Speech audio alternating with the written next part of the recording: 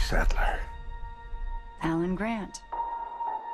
You didn't come out all this way just to catch up now, did you? You coming or what? Great to see you all. I get nostalgic, excited, even watching the first Jurassic Park. I get weepy.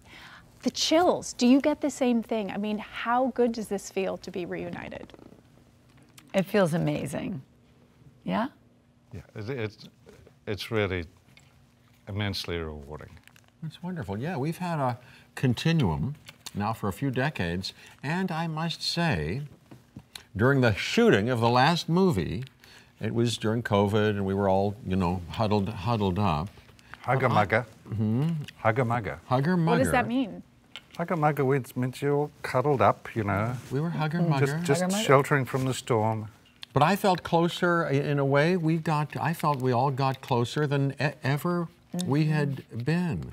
We got chummier and spent many hours talking and walking. Making music. Playing music. Playing music. We sang. You look up on had your music night. On your things, you'll see a couple of snippets of us singing some old tunes. He's got a wonderful voice. You do.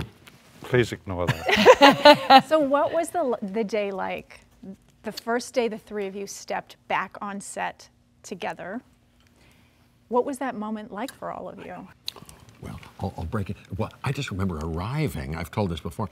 I remember arriving, and they had already gotten there to the hotel, and they did that. They were up on like a balcony because it's a grand. We were at the grand at the Langley. I pulled up, masks on? And these two were like that. Masks and shields, maybe. My luggage was in the car, and they were like that. I was like, hi.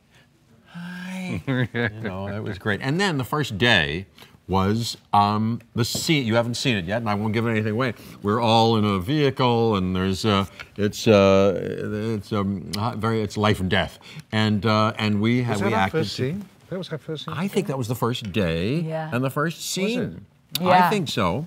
In the Jeep, yeah. Yeah, we won't tell you. With an effect we were dealing with. And there was some improvisation. It was fun, and my kids were there watching. Yeah. It was the only scene they watched. And I said, oh, look and watch this. Anyway. So now I have a million, go ahead. And in the Jurassic world, things happen to vehicles, you know what I mean?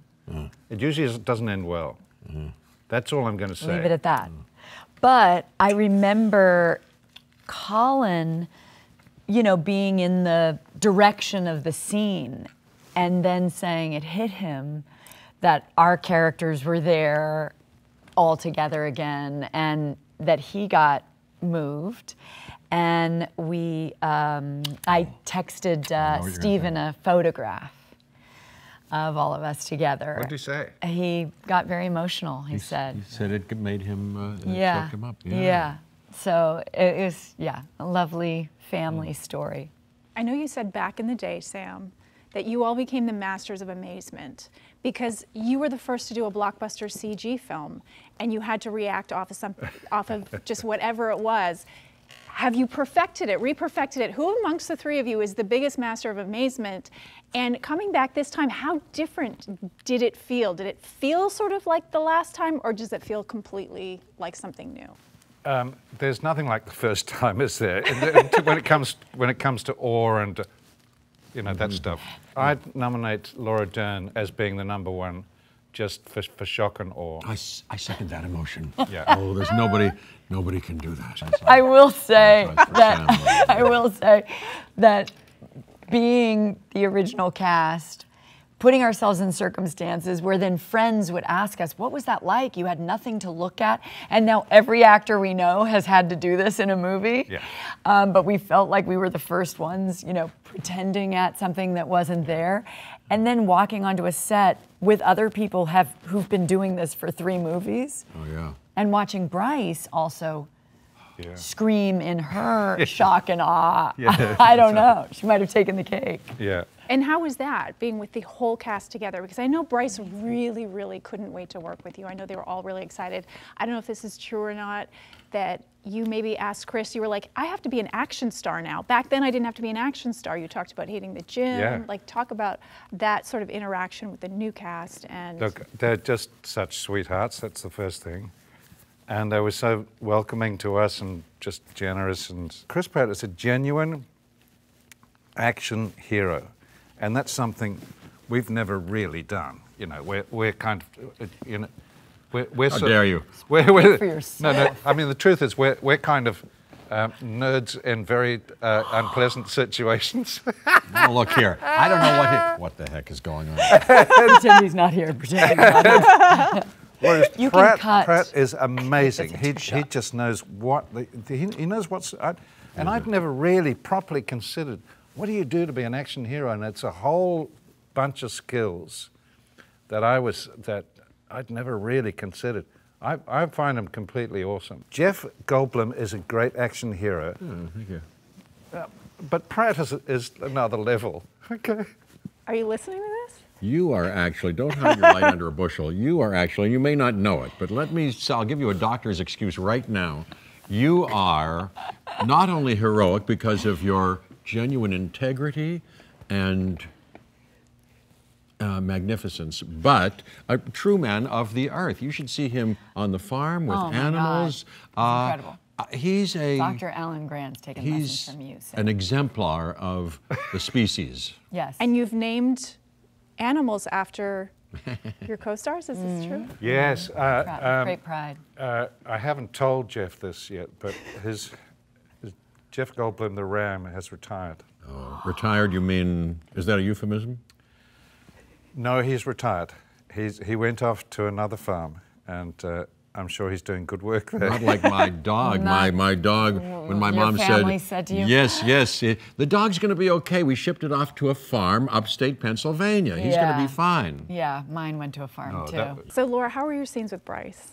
Amazing, amazing. I mean, we had so much fun together, and like Chris, you know, they're so generous in the way things have worked for them in these films and working on stunts, that Bryce would stand at the monitor when I was doing a stunt and be very protective and like, oh, you know, what if you did this? And like, maybe if you go closer there, and like so excited to support her actors in every way.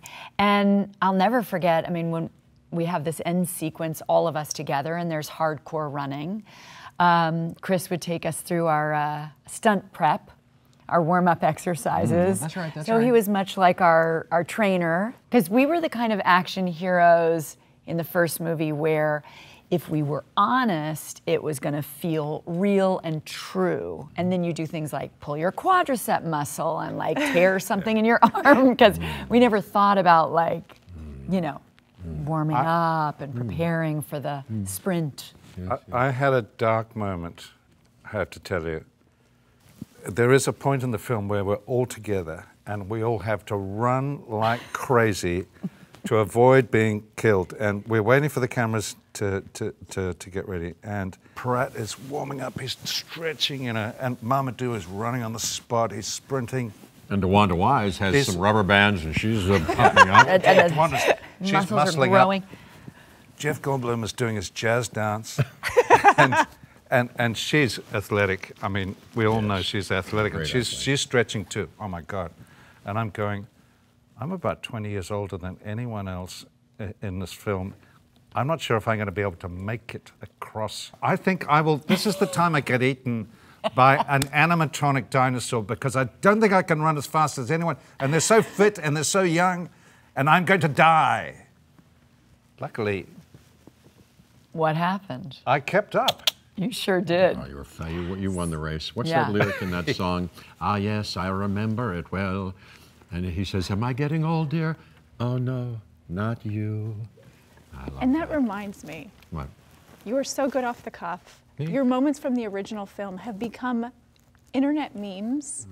Are there callbacks in this film? Just you wait. Wait, Oh, Henry please, Higgins, Steve. just you wait. Oh, yeah, you're going to see a couple of hopefully delicious, tasty Morsels. Morsels.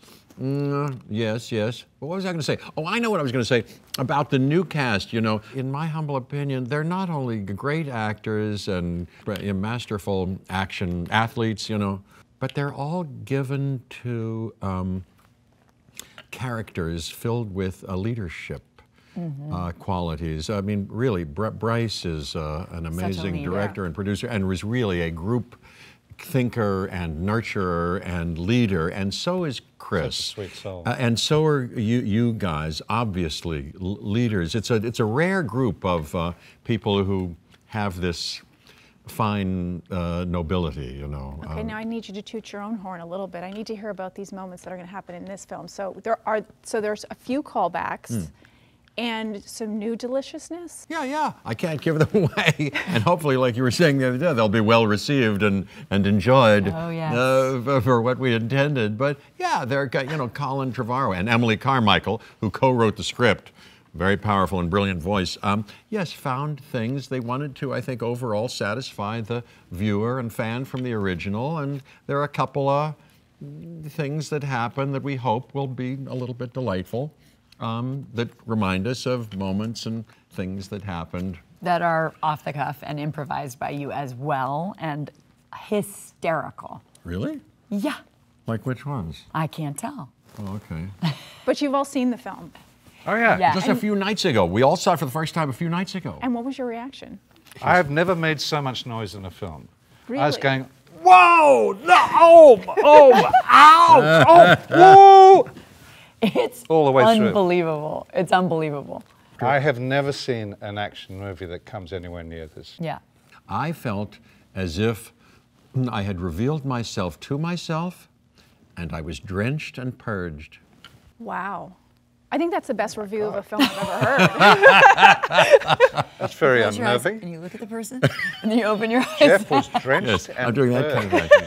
Going back a bit, like, was it at all a difficult decision for you all to come back, or was it like, did you call each other? How did it all sort of converge and did. come together? Oh, that's right. Oh, that's We a good did question. talk. Yeah. Nobody's asked that question. Yeah. Hey, I was in Italy. I thought we should make, contact. Let's have talk. Did we? How do you feel? What do you think? Yeah. Talking to Stephen and Frank Marshall. Yeah. What do you think? And then during the filming, we would between us, we would get together from time to time and just huddle up and say, "How are you doing? How are you doing? Anything we Okay. need to, do?" Why do you think this has endured so long? Why do fans love it so much? Why are people so excited to see this film, to see the culmination and see the three of you back together? We've always had great women. Here's one right beside us. We've always had terrific villains. Campbell Scott in this film is a fabulous villain. Wayne Knight, all those guys. We've always had great kids. Isabella Sermon is on Yeah. this one. Spectacular. People die spectacularly. R.I.P.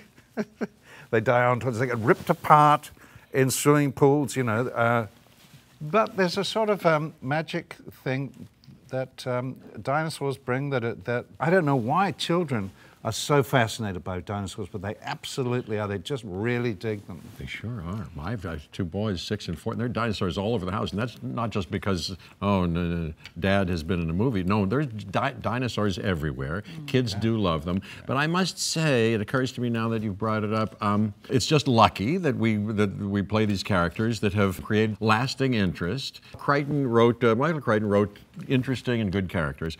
But Steven Spielberg, made a movie that you can't be good unless the director is good. And he made a movie that for one reason or another, his brilliance and genius and talent and all the elements came together and made, several things in that movie that a lot of people seem to be enchanted by. And the thing that I'm so moved by is when fans have come up to me knowing we've made this film, and they say, "I will never forget. I was 10, I was 12, my mom brought me, my brother and I saw the stories of the first time they saw this movie," and how obsessed they are with the idea of this spectacle, of seeing these dinosaurs and the coexistence of humans and dinosaurs. And their whole dream is that now they get to bring their children to the thing that meant so much to them. And that's, it's hard for a franchise to get to do that in the same way. And it's, really, really fun and Yeah, exciting. the technology of that first CGI stuff that was new at the time was something that not only we were, amazed by, but got audiences just at that right time. Wow! So yeah, that was part of the experience.